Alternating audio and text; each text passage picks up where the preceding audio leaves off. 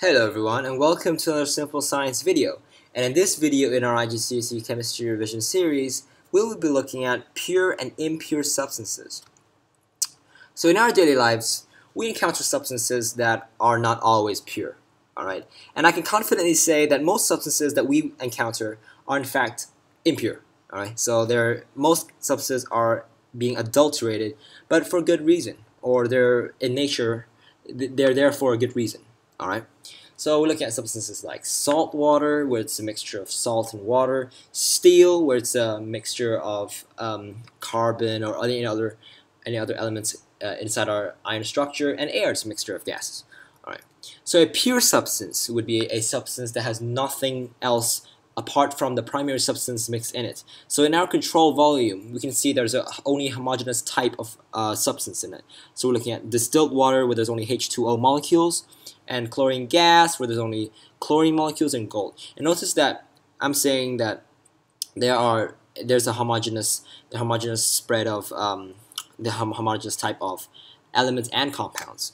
All right, so it's not just elements, so it can be a compound. So essentially, we're looking at water. It's a homogeneous. It's homogeneously just H2O molecules. All right. So we're looking at the atomic view. We can see that if we were to isolate a certain volume, we can only find one type of substance. So for pure iron, it would just be a metallic structure of iron atoms, iron ions, and it will basically be not adulterated with anything. Okay? And for water, it would just be H2O molecules. So as a result, a pure substance cannot be separated by physical means simply because what is there to separate? All right, apart from the primary material itself.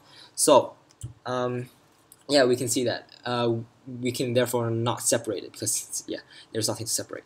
And if we were to look at the melting and boiling point spread for the pure substance, if we were to do a constant heating graph, we can see that the equilibrium state whereby solid and liquid of that substance can exist, or liquid and gas, basically the melting and boiling point, we can see that when we were to extend this towards the y-axis, we can find that there's only one temperature in which this equilibrium states can exist, and whereby the melting point and boiling points are at certain temperatures. All right, so there's basically no range.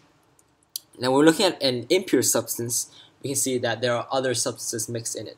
It can be a mixture or an alloy. So we can look at salt water. We can see that there's a mixture or a dissolved solution of water and salt. Steel would be an adulterated mixture or an alloy of carbon and iron, and maybe other elements in there. And air, which is a mixture of gas. If we look at this in atomic scale, we can find that there are many types of molecules within our control volume. There can be, such as for air, it would be a mixture of many different gases like nitrogen or water molecules, as you can see. And for something like on the right would be stainless steel, where compared to our first pure structure of iron, we can see that there's an adulteration of atoms like chromium and carbon, and they're there for good reason. They're there to improve the appearance of our iron structure and to improve its corrosion resistance. And this therefore makes stainless steel a much more viable option than pure iron in very many cases. So as a result of the adulteration and a mixture of substances, the impure substance can be separated by physical means. We can separate the pure substances inside our impure substances. All right. So we do this through processes like filtration, evaporation, distillation, and chromatography, which I will talk about each separately in detail in a different video. So as a result of this, we can see that will be a range in which the melting point can exist, and the range in which the boiling point can exist. So the equilibrium state between solids and liquids, or the melting points, will be existing in a different range, and there will be a range for the boiling points too. So there will be no distinct boiling and melting point, all right? So as a result, we can use melting and boiling point testing as a test for purity. If our substance is simply pure, then we will find out that we will observe that melting will take place at a certain temperature and boiling will take place at a certain temperature. And it would be opposite for, it would be the melting point and boiling point would be existing in a range for our impure substance.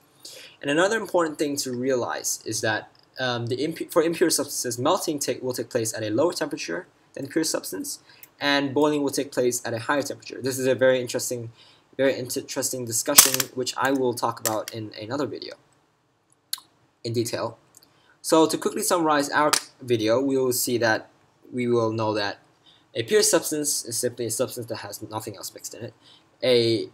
A pure substance cannot be separated by physical means, whereas an impure substance can be separated by physical means, whereby we're trying to separate the pure substances inside our impure substance.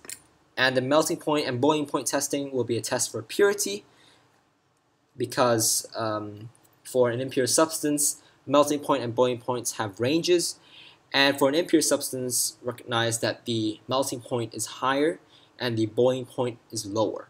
Alright, so thank you very much for watching my video. I wish you all good luck in your revision, whether it be mock or finals, and good luck and do well. Do well. Make me proud. Thank you very much.